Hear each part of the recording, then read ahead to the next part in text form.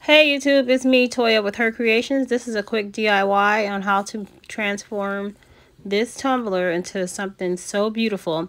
Let me start off by saying I am really disappointed and hurt because I did a 20-minute video, but my phone said that I had insufficient storage to download it, so I deleted the video and I thought it saved it to the app that I used to load the videos to YouTube, but it didn't. So here you go. It's very quick. Sorry about that. All right, here we go. So this letter L, I did buy it pre-made, only the letter L. The rest of the letters I used vinyl.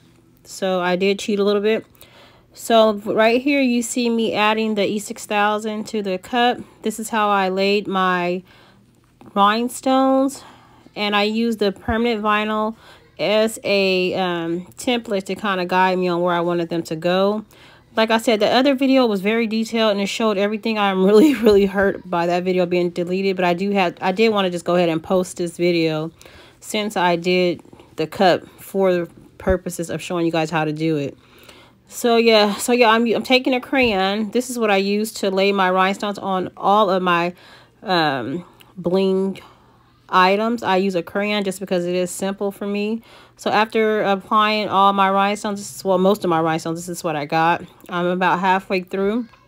I still have to finish my the remainder of my letters on my name, and I also have to fill in the crown. It took me about 30 minutes to get that much done.